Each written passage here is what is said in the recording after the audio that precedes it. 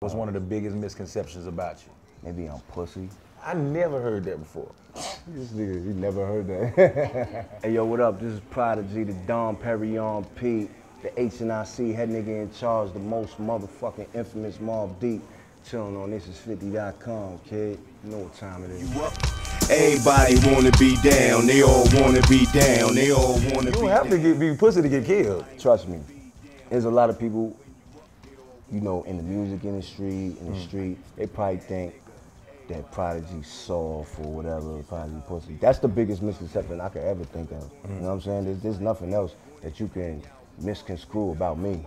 You know what I'm saying? Except that, I don't know, maybe because I'm a fly nigga, I look good, so they think I'm a pretty boy and I'm pussy or something. You know, you've been involved in some of the most, like, prolific beefs ever, you know, I mean, not with just regular motherfuckers, with you in beefs with Jay-Z, but one that really stood out to me, and, you know, I think about all the time, and I always wanted to ask you, what was your beef with Tupac?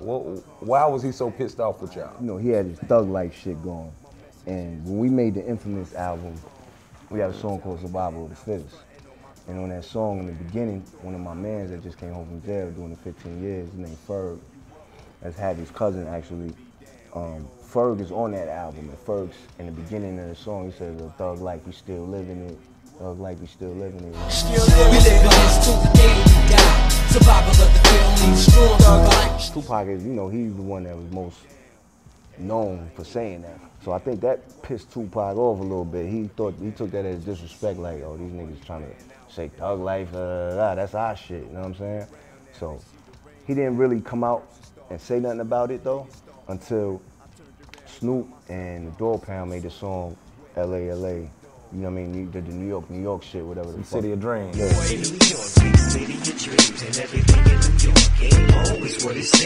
So when they made that, you know, we was looking at it like, what? Like, these niggas is kicking over our buildings in the video, stomping through the city. It's like real disrespectful shit that they, you know, was disrespectful.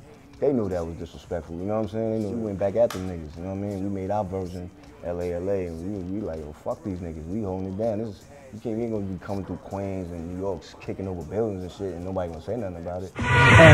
LA, big city of dreams, but everything in LA ain't always what it seems. This is when Tupac first signed to Death Row. So I guess when he seen that, he figured, all right, now I'm going at these niggas, you know what I'm saying? Hard body. So he went at us, you know what I mean? And that's what that was about. Right. And so did you ever, like, you know what I'm saying, cross paths with Tupac after that? Nah. Or did you ever have any ill will towards him? Oh yeah, I wanted to kill that nigga. Yeah, hell yeah. I wanted to fuck that nigga up, jump him, cut him, shoot him, all that shit. Because it was beef. He was shitting on niggas, we was shitting on them, and it was gonna be a problem if we ever saw each other. You know, I might have got killed, I might have got beat up, but either way, it was gonna go down, you know what I'm saying? When we seen each other, it was gonna be a problem. Thankfully, it never went down, but you know, it's bad that he had to die, you know what I mean, through all that petty rap beef bullshit. That shit was corny. They didn't give a fuck about Tupac or Suge Knight or none of them motherfuckers, you know what I'm saying? We was holding down New York, we was holding down Queens, we was holding down Mobb Deep, you know what I'm saying? And we took what they said disrespectful, so we went right back at them. And if it was gonna be a problem, it's gonna be a problem. We got niggas just like they got niggas, you know what I'm saying? But nah, I never got to meet Tupac. We never bumped heads. And we were doing shows in Cali during that whole shit. And while all that was going on? All that was going on. We were our song, LA, LA, was #1 on LA radio. You know what I'm saying? So we were going out there performing LA, LA, in LA. And you ain't feel no type of way? Yeah, we did. Of course, we brought 10 niggas on the plane, like, all right, we gonna see these niggas, we gonna fuck these niggas up, and whatever. You know and there wasn't no turbulence and stuff in one of your shows? Nah, because Cali always had love for Mobb Deep. Before Tupac, before all the beef and bullshit, we were always in Cali, you know, promoting our music, you know what I mean? And Cali got major love for us, and we got major love for Cali. So when all that shit was going down, Cali not looking at it like, oh, it's Cali versus New York, you know what I'm saying? They looking at it like how we were telling them it was. It's this nigga, Tupac, this nigga Snoop and Dog Pound trying to shit on us, and now we shitting on them. It was a dangerous time for us. I could have got killed, Half could have got killed, because we was out there on the front lines, like, doing what we do.